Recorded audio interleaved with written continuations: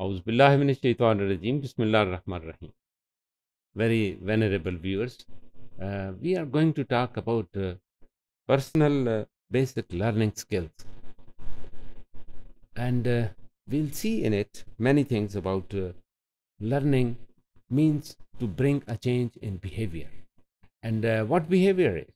Behavior is the change in action learning. And we'll see about the critical thinking. Critical thinking is very related with the analysis of something.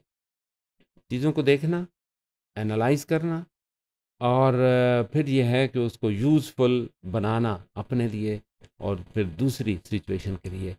और फिर यह है कि we to understand the situation, we to understand that particular things which we are observing needed for the situation.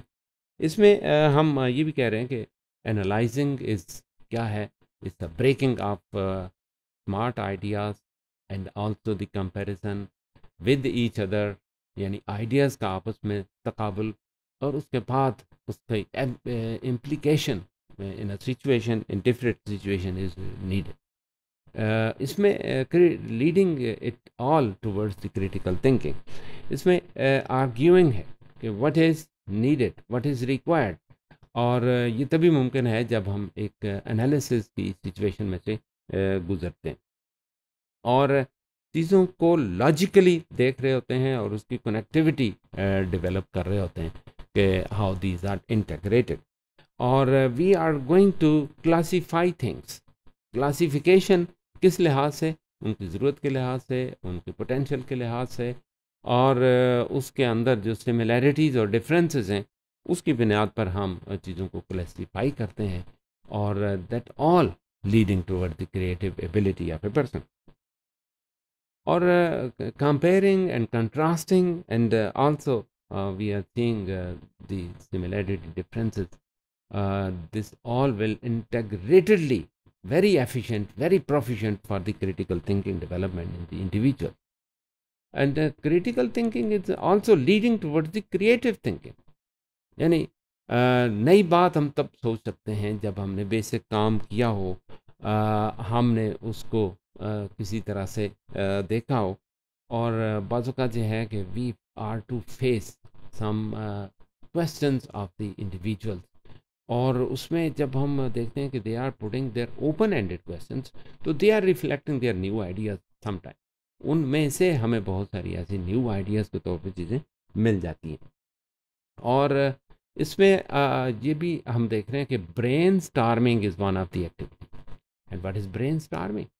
तो ऐसे ideas जो हमें सोचने पर मजबूर कर देते हैं, जो चीज़ें हमें पहले से मालूम होती हैं वो भी हम देख रहे होते हैं, और जो चीज़ें हमें मालूम नहीं होती वो भी हम उसमें से बाज़ों का स्ट्राइक आउट होने के बाद देख रहे होते हैं और उनका कंपैरिजन कर रहे होते हैं, और हम एक ब्रेन स्टार्म एक्टिविटी से गुजरते हैं।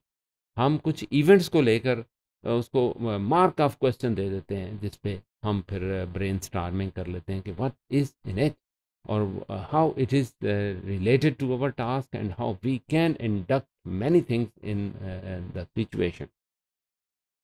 और इसमें हम जो अलाइड मटेरियल है, जो कंटिन्यूटी है, उसमें एक बैलेंस हम चेक कर सकते हैं कि बच्चों में ये एबिलिटी कि वो जो चीज़ें, जो रिसोर्सेज अवेलेबल हैं, जो मटेरियल अवेलेबल है, और जो जिस तरह से वो वर्कआउट कर सकते हैं, वो एक कनेक्टिविटी डिज़ाइन करें और एक नया टास्क नए अंदाज से किस तरह से उसको परफॉर्म किया जा सकता है। कम से कम ये है कि उसका सेटअप बदलना, उसको प्रेजेंट डिफरेंट तरीके से करना, ये बहरहाल बच्चों के लिए बड़ा इंटरेस्टिंग होता है, बड़ा हेल्पफुल होता है।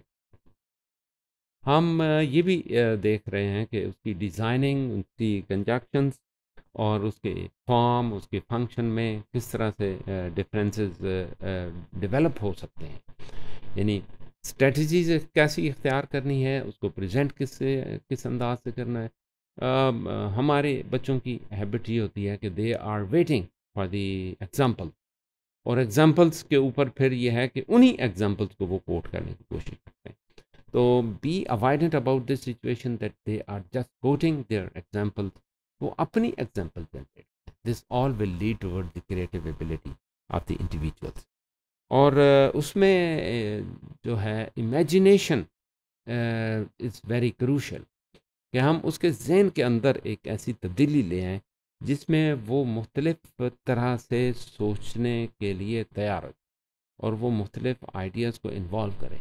ये तभी मुमकिन है जब हम बच्चों को एक्सेप्ट करते हैं, उनकी एक्टिविटीज़ को, उनकी एबिलिटीज़ को जूं की तूं एक्सेप्ट करते हैं, और हम अपनी एक्सपेक्टेशंस बच्चों की एबिलिटीज़ के मुताबिक ही सेट करते हैं।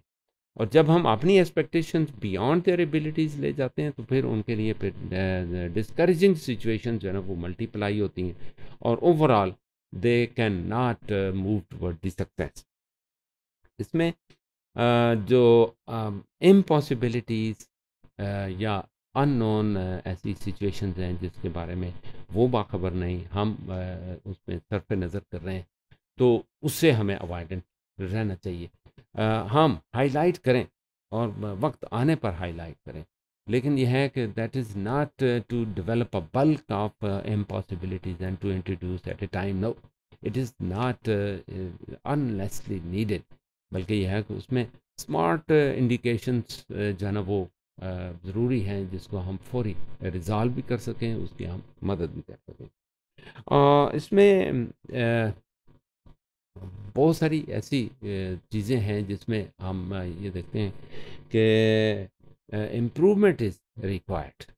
इम्प्रूवमेंट किस लिहाज से कि which thing is better, which thing to be continued and which thing leading towards the success, और किस चीज़ को वहीं पर सिर्फ just perform and just to leave और क्विट, तो बाद चीज़ों को आगे बढ़ाने की ज़रूरत होती है। और उसमें इनोवेशन जो है ना वो मद्देनज़र रहनी चाहिए कि जो वो कर रहा है, rather it is leading toward the new thing, और new idea generation is a real knowledge. और रियल एजुकेशन ही ये है कि हम एक नए अंदाज से नई सिचुएशन में अपने आप को, बच्चों को उस तरफ ले जाएं, और बच्चे जो है ना वो they have no hesitation while learning in a new situation, और नए आइडियाज़ देने में उनको कोई हेजिटेशन ना हो। बहुत शुक्रिया आपके साथ रहने का।